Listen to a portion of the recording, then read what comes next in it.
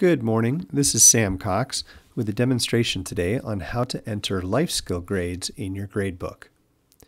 Here I'm in one of our teachers' gradebooks, and we're going to go to the life skills section to enter our gradebook today. So I'll click on PowerTeacher Pro.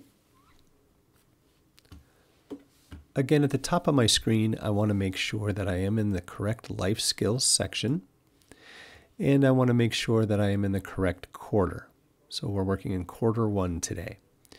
You can see I've already entered scores for the positive attitude portion of life skills, but we have several other categories we need to have scores in as well.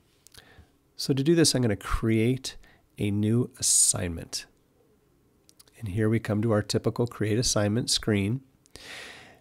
In case I forgot what the different elements of life skills are, I can click on the standards button and see that our elements of life skills include positive attitude, puts effort into work, works independently, follows routines and rules, organizes self and materials, completes work on time, and demonstrates respect.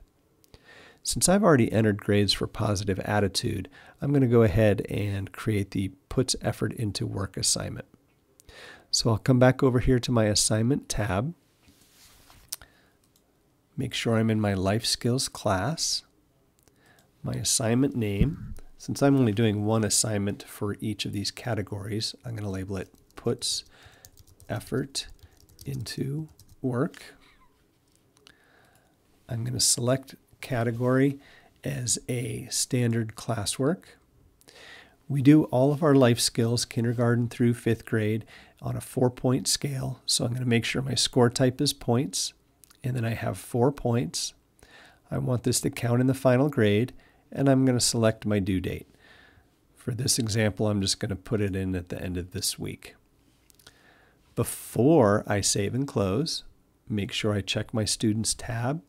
Is this assignment for all students or just for some? Make sure I check my Standards tab. Again, I was working in puts effort into work, so I'll click that box. And I also need to double check on the Show Selected Standards tab that I'm auto-calculating that standard score. And finally, Publish. Is this something that I want to change my publication date, or do I not want it published at all? And again, am I publishing my score or not? Once I've completed all of those areas, I'll go ahead and save and close. And I'm going to go ahead and score that assignment now. I'm going to enter my scores 1 through 4 in the score column.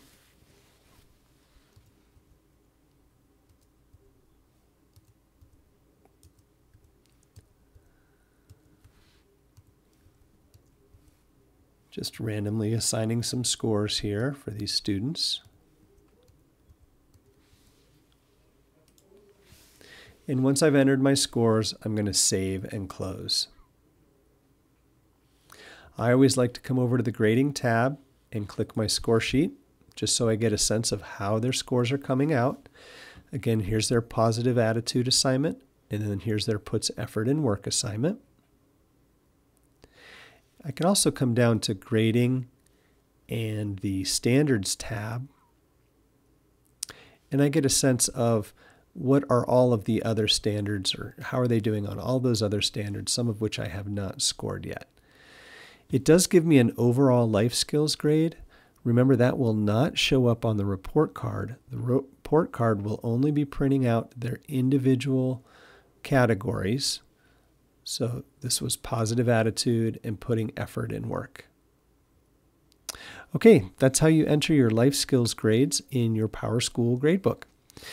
The next video I will share will have to do with entering comments for report card purposes. Have a nice day.